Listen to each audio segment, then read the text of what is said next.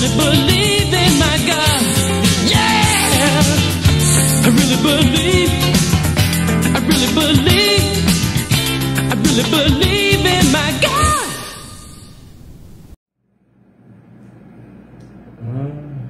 Yeah.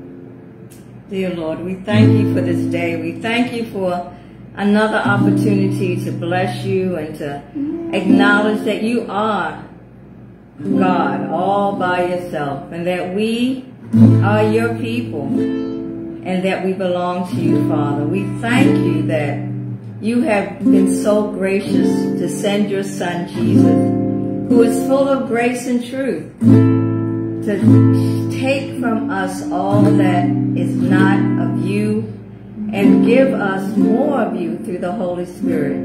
To take that sin away, Father, to give us power through the Holy Spirit to walk in holiness day by day, to endeavor to just look away from those things that are not good for us and look towards you, Father. It's a daily journey, but we thank you that we have hope, we have power in the Holy Spirit, and most of all, we have you. We have that relationship that grows more and more every day, that enables us to see the truth and to know the truth is in you, and that we follow that truth, we can do all things in Jesus Christ.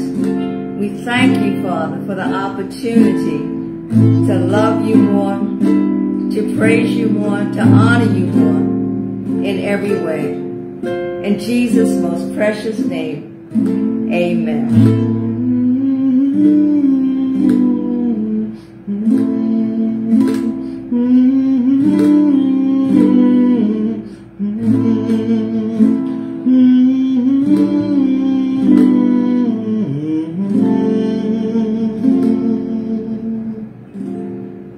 I believe that's welcome to Adoration, Sunday service. Amen. God bless you. I'm Mac. This is Myra, a.k.a. Sugar Cookie, a.k.a. Love of My Life, a.k.a. just a pretty little thing, and a.k.a. Girl, I like you. You know what? If you can't have fun with this thing, then you're in the wrong business, right? Amen. So we just want to give some waves out there. We see you, Dean Peters, and see you, Amy. Love you guys and whoever else that I don't see and out there with us. We just greet you with the joy of Jesus Christ on this Sunday afternoon for us. I guess it's close to evening for them, depending on where they are in the world. But we are just excited as always. I know that Myra's getting ready to share a moment that will blow our minds in her own sweet, beautiful little way. And I'm going to try to come behind that with something that's relevant. We hope that in both cases that we're truly being on point with the Word of God. For any of you that have never spent any time with us on these Sundays or on YouTube, where we have a plethora of videos all over the place, you can go directly on YouTube to Adoration Talk Radio. We have so much content out there now, but you can check us out. I see you, Francisco. God bless you. Actually, hola, hijo. You know, the main thing is that when we started out doing this, it was during the really the beginning stages of the pandemic, when a lot of the churches had closed down, and we just thought it was a travesty that the Word of God was not getting out. Oh, praise God, Katira. My God, we're waving at you, darling. Love you, and I got your message. We miss you too.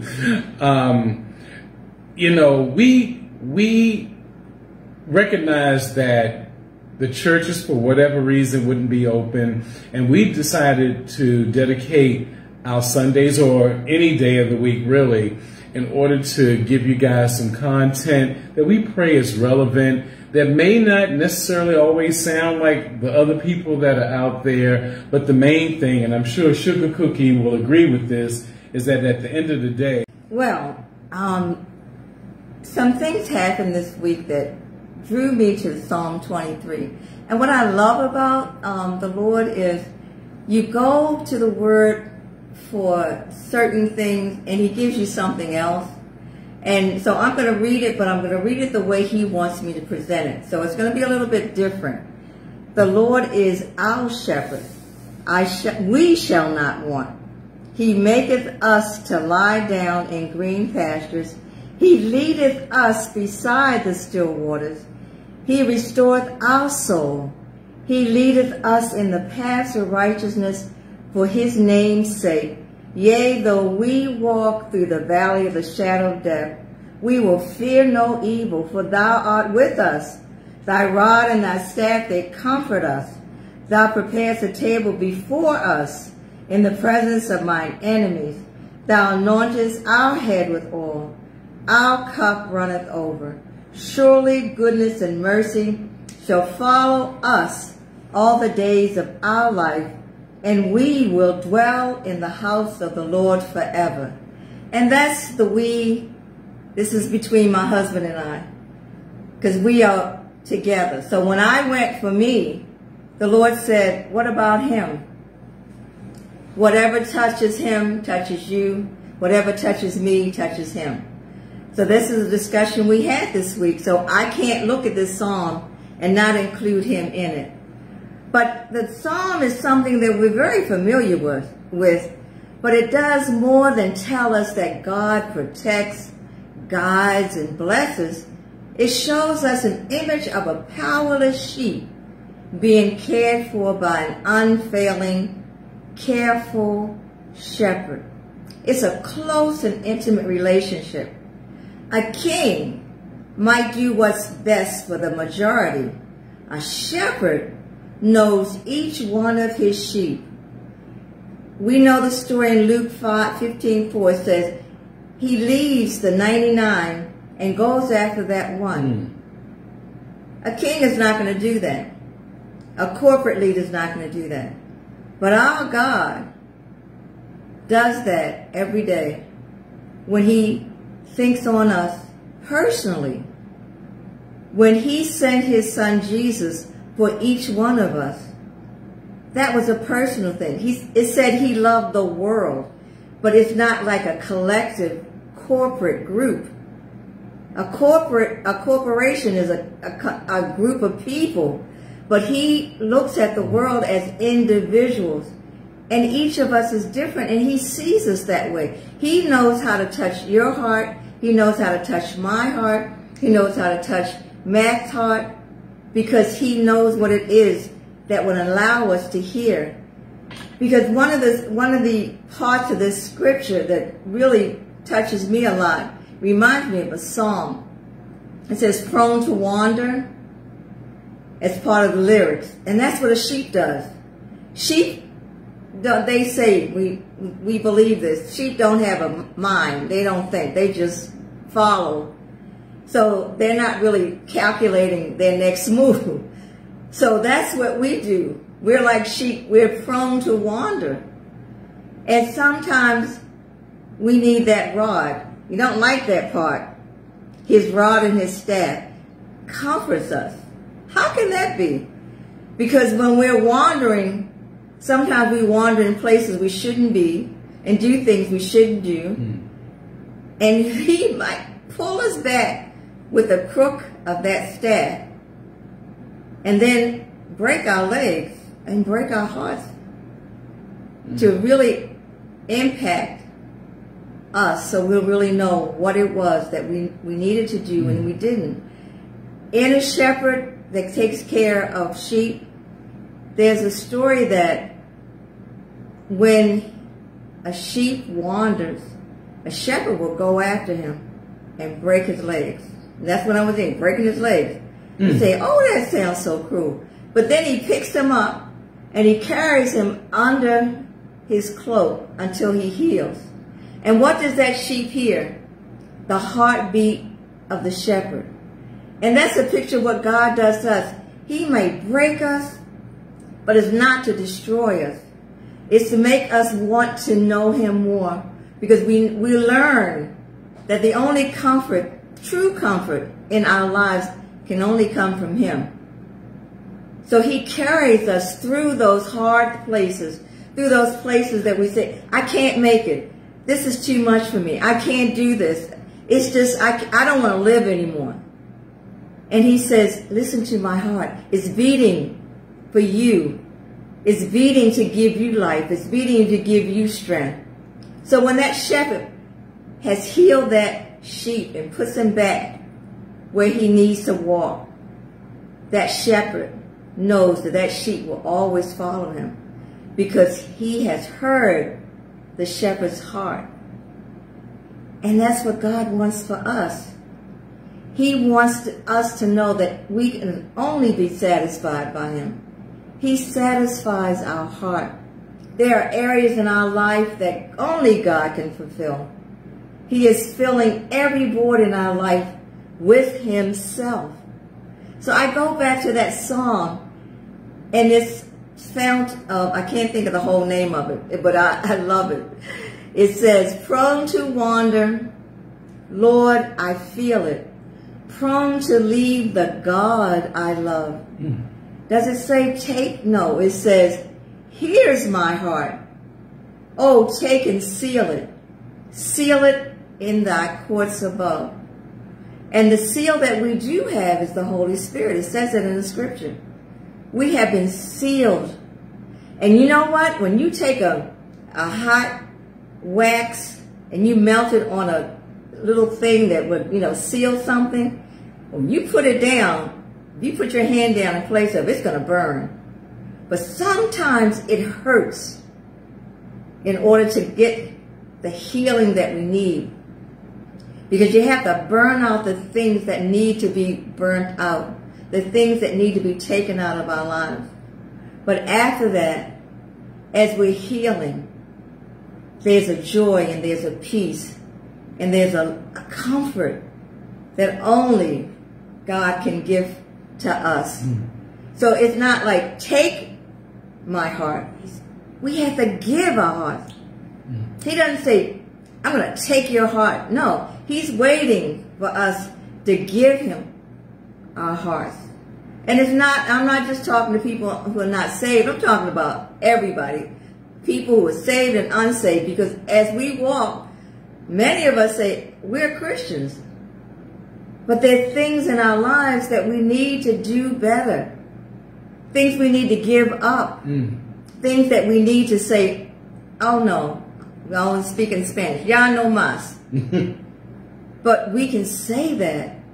But we need him. And when we are grounded in the Word, when we have confessed him as our Savior, we have everything we need in the Holy Spirit. But we need to listen to him and respond to that Spirit. People who are unsaved don't have what we have. It's the blessing of knowing Jesus Christ, knowing that he was given to us as a sacrifice by our loving God, a God who knew that we needed more.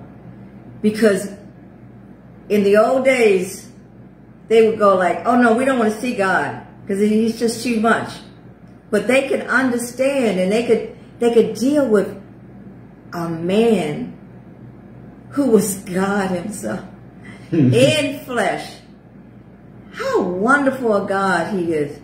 He is so just, but he was willing to take another step to win us to him, to win us out of darkness into his light, to win us out of death into eternal life.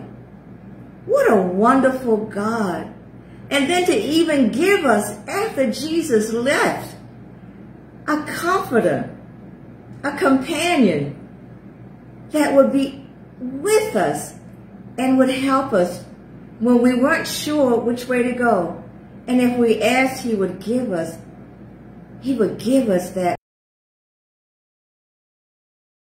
information, not saying yes or no, but by the Spirit giving us a peace. Because when you're not at peace, there's something wrong. But when we're walking in the peace of God, we know it. So I just encourage all of us, those who are not saved, those who are saved, there's so much blessings, there's so many blessings. And the blessing is just speaking well of God, speaking well of one another, speaking well of our lives, how blessed we are, speaking well of leaders, praying for them, speaking well of people who aren't kind to us, but praying for them. That's the blessing, because God definitely speaks well of us. And do we deserve it? No. But he says, that's my child. I have done everything possible to bring them out of darkness into light. And I see them as they will be holy, full of the goodness of God. Are we there yet? No. But we have been called to that. And every day, as we seek the Lord, we draw closer and closer to what he has called us to be. Truly sons and daughters of So I'm going to just go ahead and transition into what I'm going to talk about today. And I gave it a title. I just woke up with this title called The Domino Effect. And for any of you all that know what that means, the domino effect simply means that if you took a set of dominoes and you just lined them up, just spaced a little bit apart from the other, the minute that you push one in one direction, they all tend to fall down. It looks beautiful when you have these grand displays of thousands upon thousands of dominoes that are just in sync with falling, simultaneously. But I'm not talking about physical dominoes.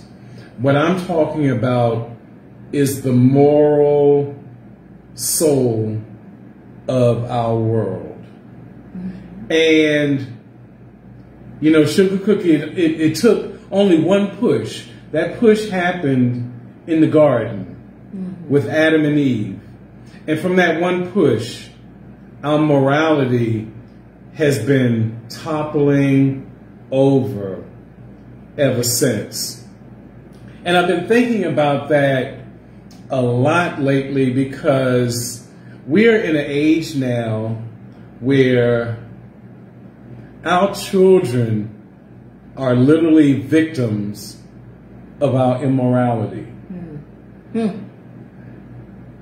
We're supposed to be the adults. We're supposed to be the ones who are mature. We're supposed to be the ones who are setting example for the next generation and the generations to follow. Yet, the way that we are living as a total society does not reflect any type of moral upbringing, and it definitely does not reflect God in any form or fashion. And I was thinking about it in particular, this moral decay, literally, my opinion, began with the decline of the male within society. Today, men, for the most part, are overlooked when it comes to raising families, when it comes to leadership in the community, when it comes to, setting standards in this world. This world has gone into a direction now where men, real men, are obsolete.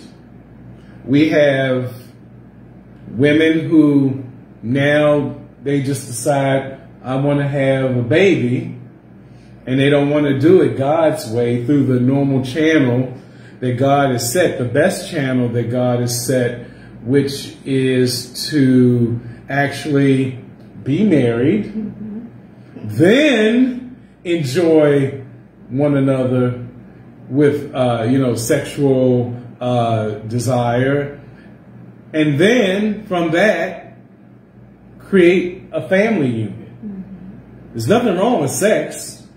It's just that when it's not inclusive in a marriage of one man and one woman, which is the only way God recognizes marriage, then you have something that literally, I have to just say it, it's just immoral. And I'm not saying this because this is the way Mac feels. I'm saying this because the Bible says so, and I actually have a scripture in front of me right now that really talks to this.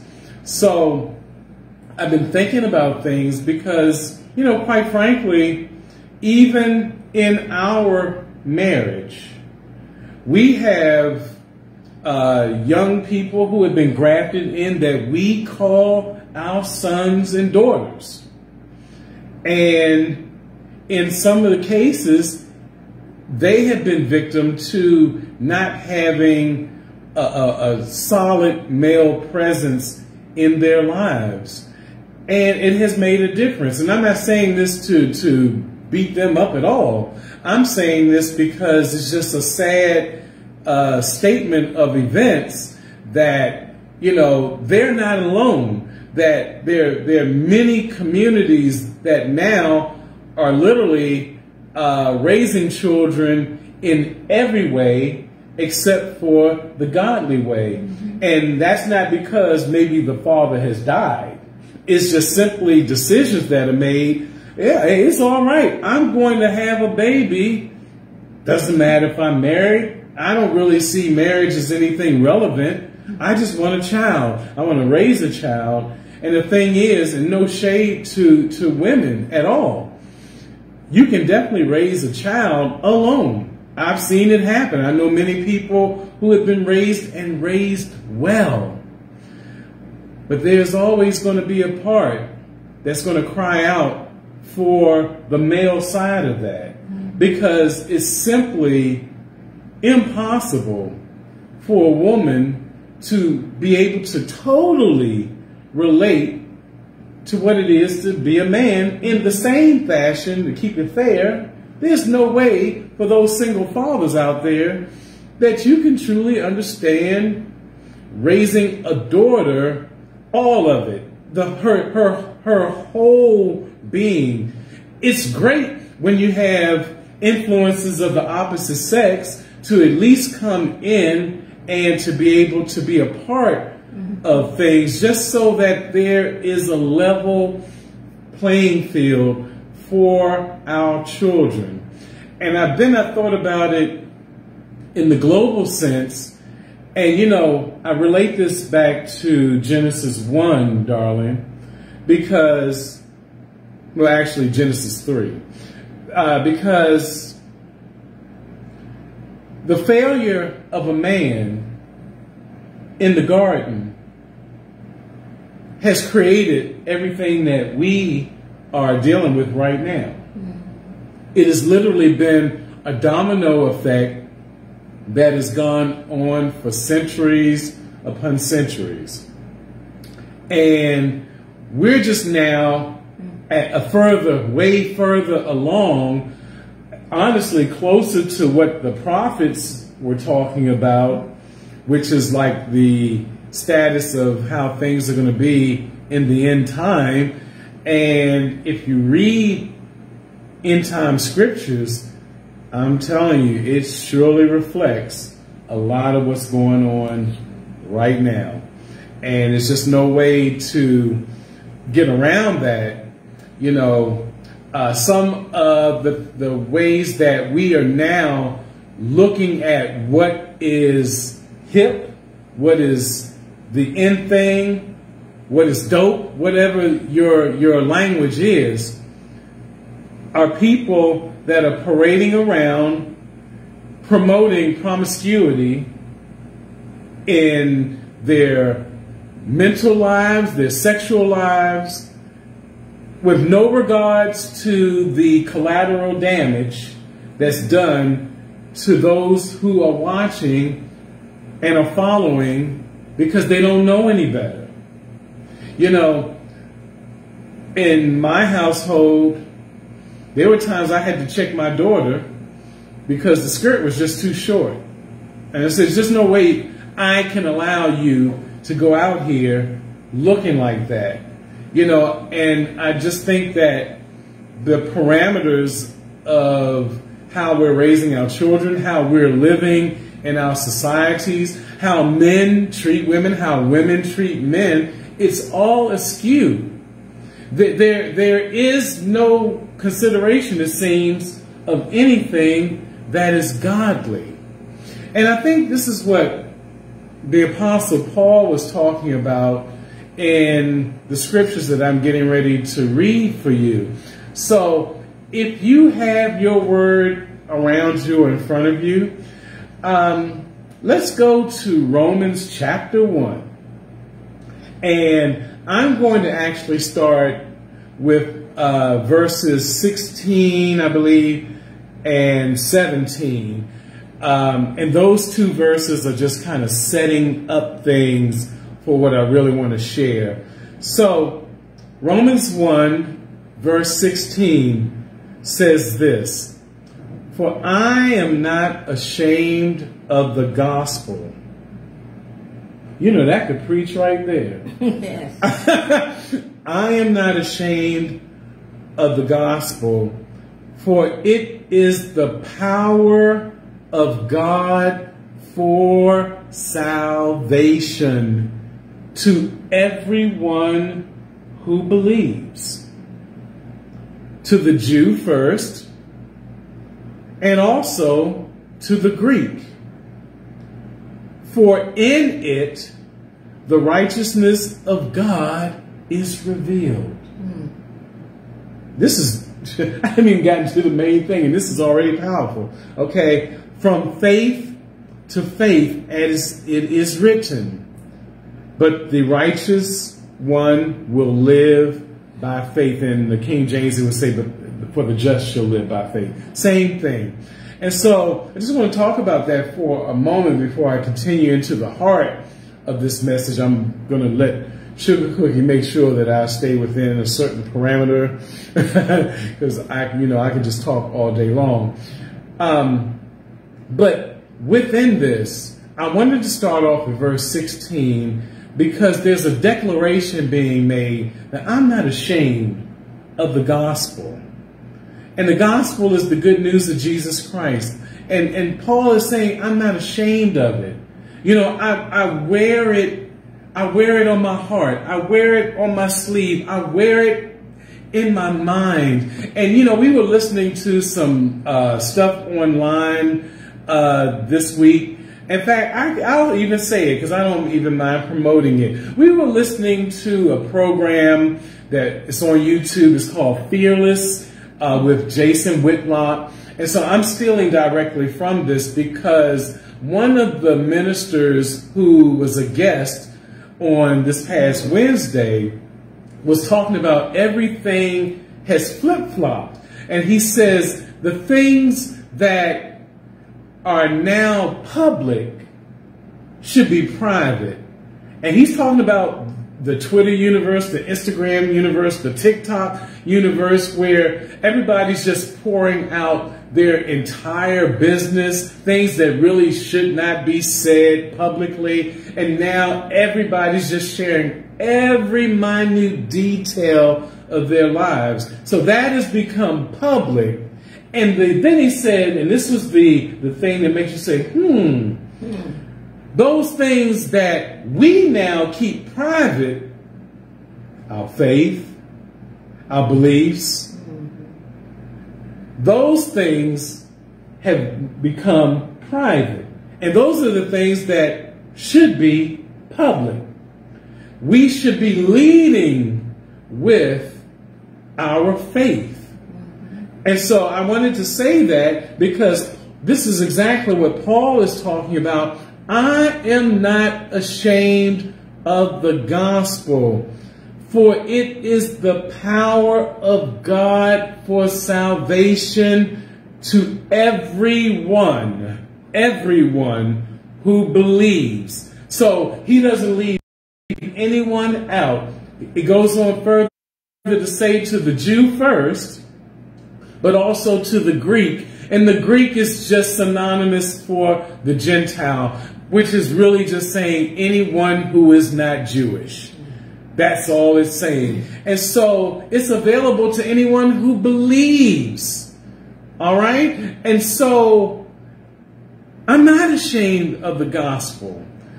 Every week, every Sunday, we come out here.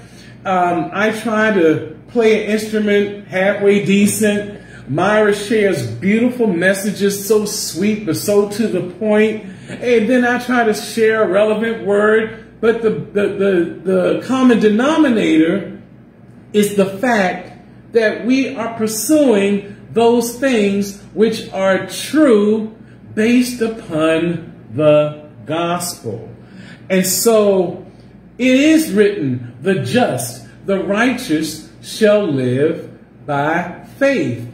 Okay, elementary school here, For those that don't understand faith, the biblical definition says, that faith, and it says now faith, is the substance of things hoped for, the evidence of things not seen. You go further down and it simply says, for without faith, it is impossible to please him. Him being God, him being Yahweh.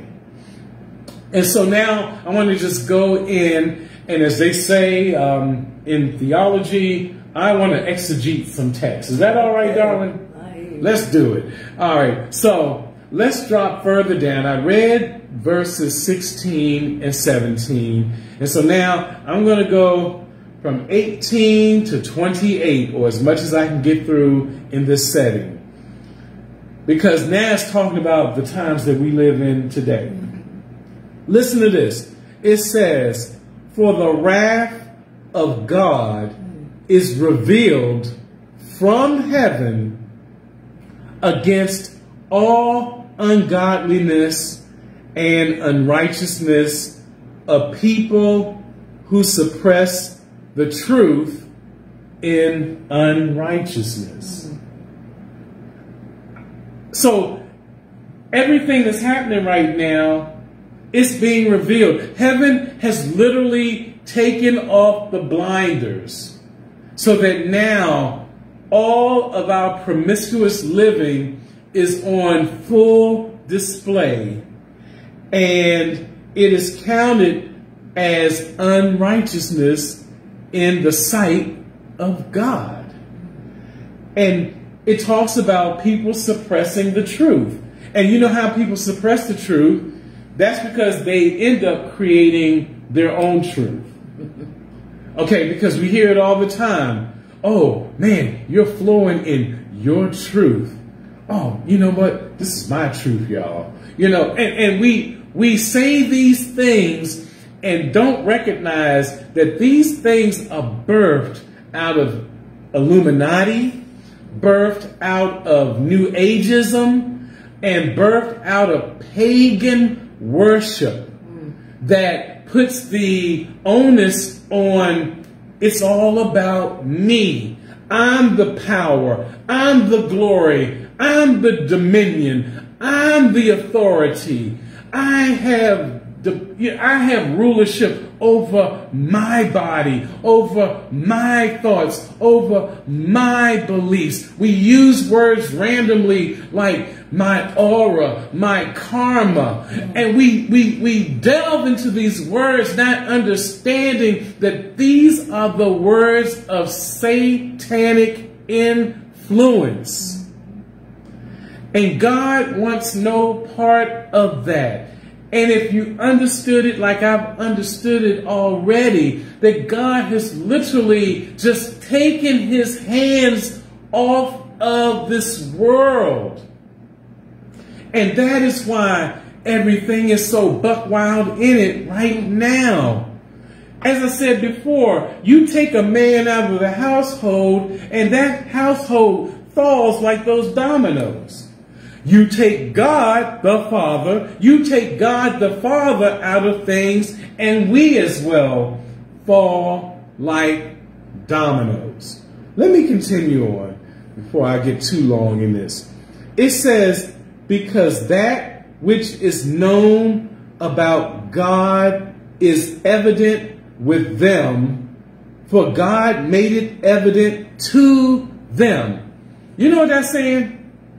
That is literally saying that there's nothing about God that should be a surprise to anyone any longer.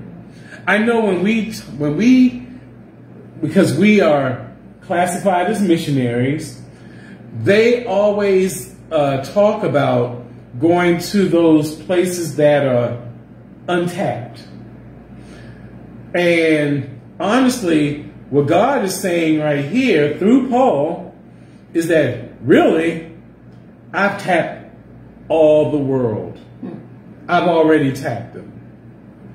And so we need to be mindful of the things that we say. Just because we haven't reached them with the Bible, just because we haven't reached them with scripture, just because we haven't reached them, and I'm speaking because we're we're not in the United States, but we are of the United States. But, we who are from the United States, from North America, I see you, Rochelle, God bless you.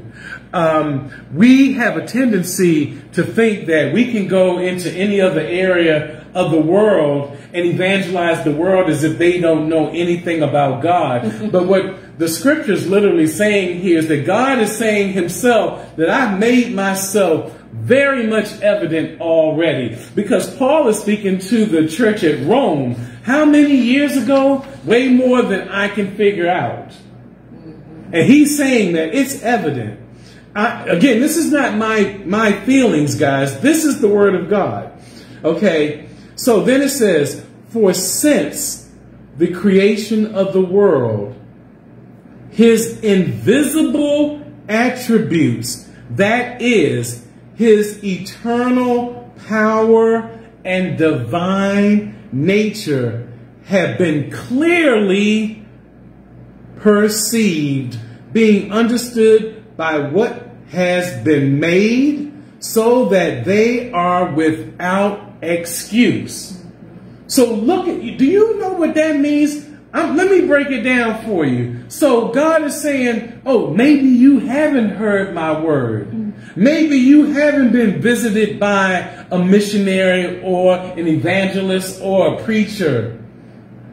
But guys, the very creation that I've made exposes my divine nature. You can't make this up. What God is saying is that you don't have to have a Bible in front of you in order to know that he exists. And he says that it is clearly evident that I'm here and that you should know me.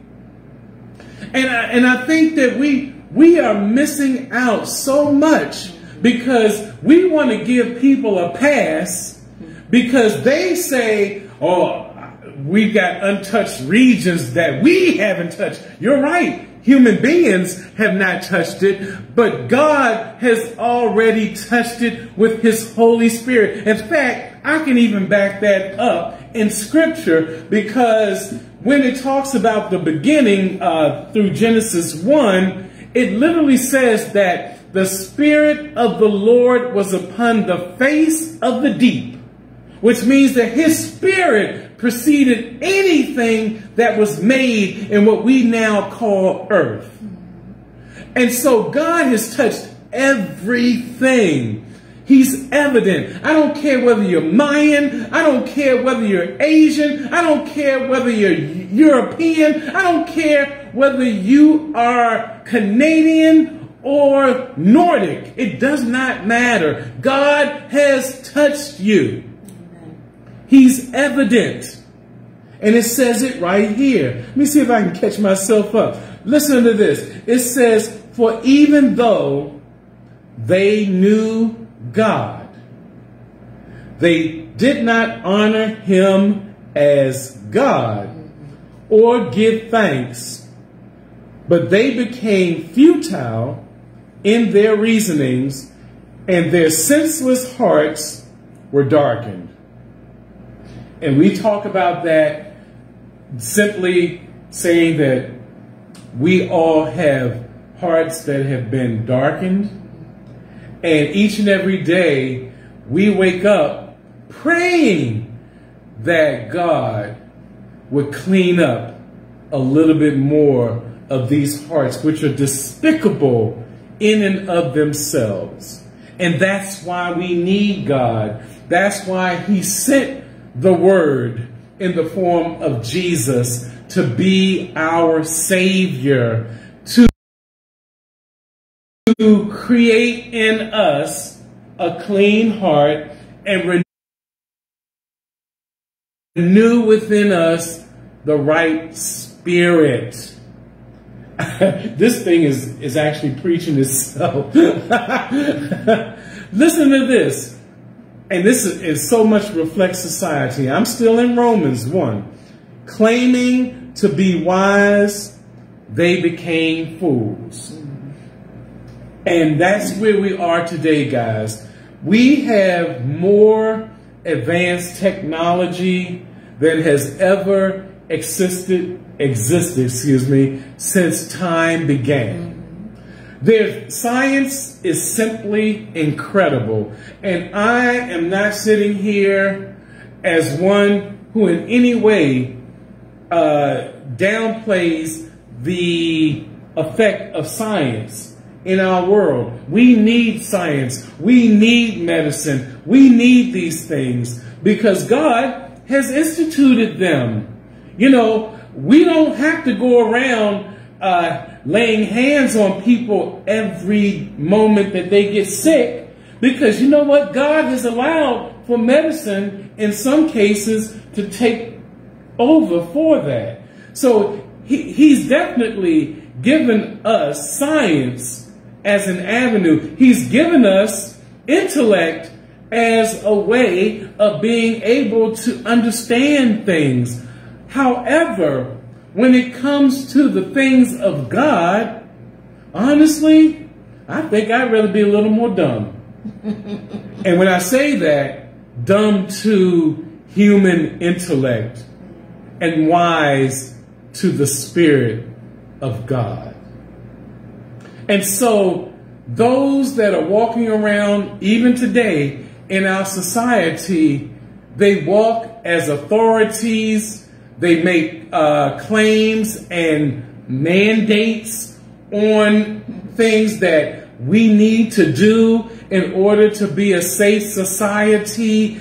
And any mention of God by anyone who truly believes in God, and that would include me and Sugar Cookie, and we are deemed to be idiots.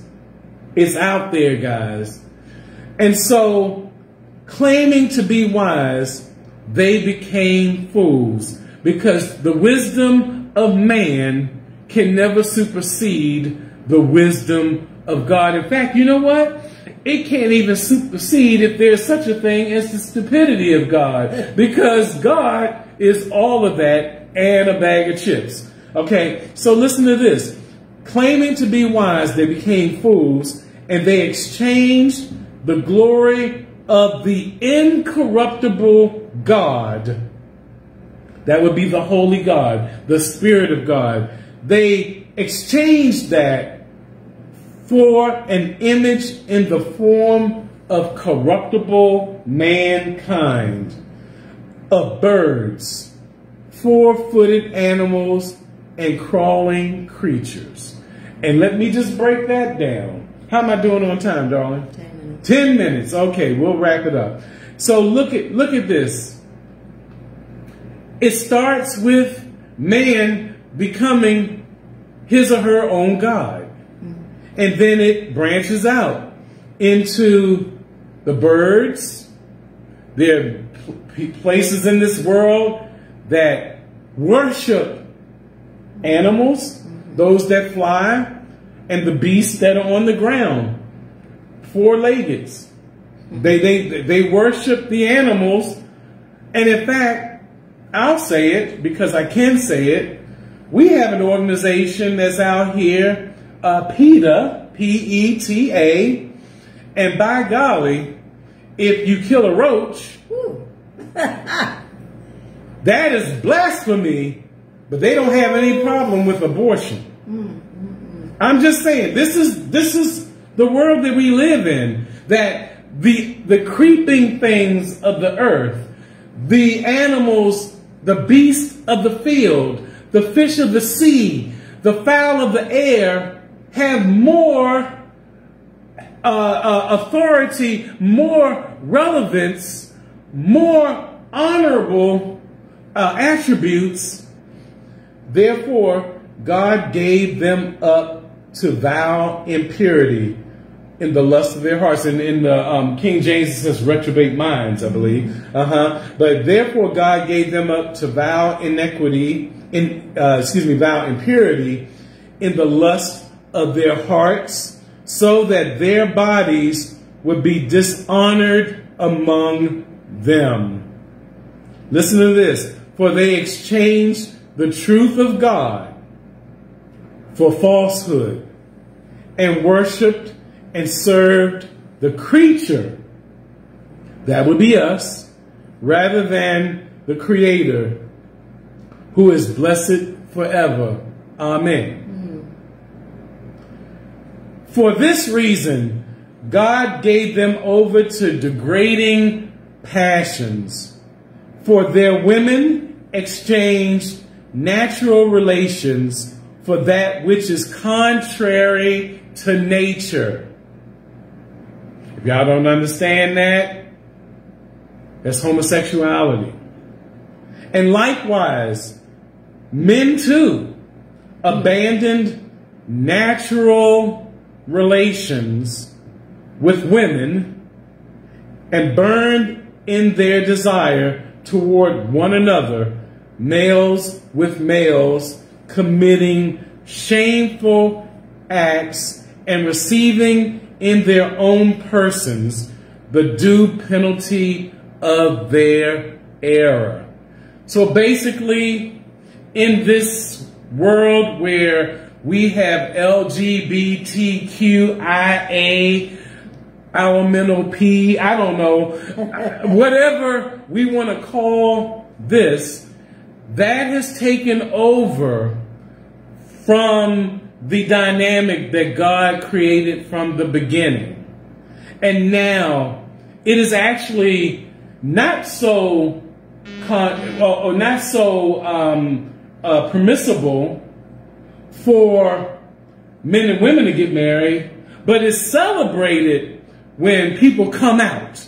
And isn't it something that you even have to describe your relationship as coming out of something? Because if you're coming out of something, that really means only thing that can come out is something that's been in darkness can come out and be revealed. So you're in darkness and you're coming out into the light. And so why do they call these things like we're coming out of the closet? I think about, I'm coming out. I want the world to know. Gotta let it show. But that's never related to the gospel. That's always related to anything that is not a reflection of God. And so, we wonder why we now have celebrities, and I know I'm over. And this is why we have celebrities and people of immoral repute dictating how we should live as people. Basketball players are telling us how to live. Singers who want to be referred to as they, we, them are telling us how to live. People who decide to have entanglements are telling us how to live. People who now say, oh man, I dreamed about harems. They're the ones that are telling us how to live. Those who are going around giving lap dances on Satan are telling us how to live. And God is not pleased at all. God is not happy at all. I see you, Sheila. God does not even acknowledge what is going on in this world, and that's why he is taking his hands off of it. I'm closing up. Listen to this. Verse 28. And just as they did not fit to acknowledge God, and just as they did not see fit to acknowledge God, God gave them up to a deprived mind to do those things that are not proper. So when I say that God is taking his hands off this world, I'm not making that up. And, the world has been given exactly what it has asked for. And so we should not be upset. We should not be discouraged because of the things that are going on in our world.